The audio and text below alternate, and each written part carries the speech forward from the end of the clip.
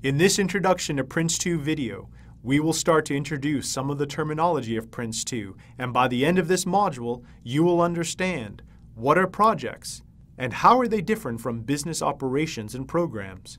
What is project management? What are the 6 aspects of a project's performance that need to be managed? What is PRINCE2? What are the 4 integrated elements of PRINCE2?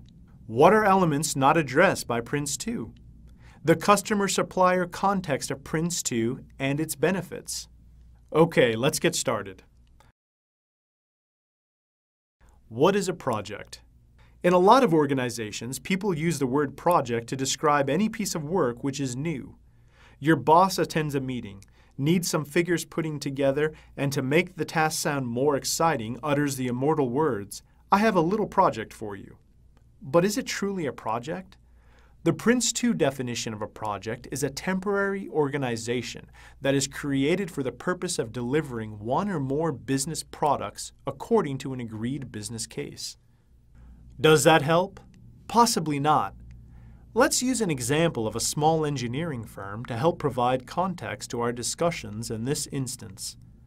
Let's see if this example can help us clarify further the PRINCE2 definition. Our small engineering firm have noticed a fall in the number of orders they are receiving. After further study, they have identified this is due in part to the increased marketing activities of their competitors. 10% of customers have not reordered in this financial year, and staff morale is poor.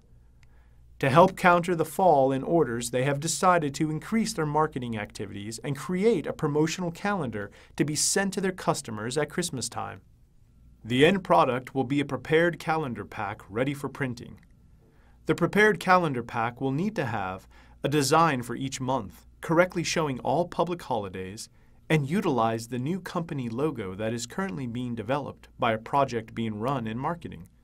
12 professionally produced photographs showing different members of staff, a selected paper and envelope for printing and mailing the calendar, a label design from the envelope, though it was decided that we will hold a competition as part of the work. We will also need a list of customers. This will be collated from existing information provided by the accounts and marketing department.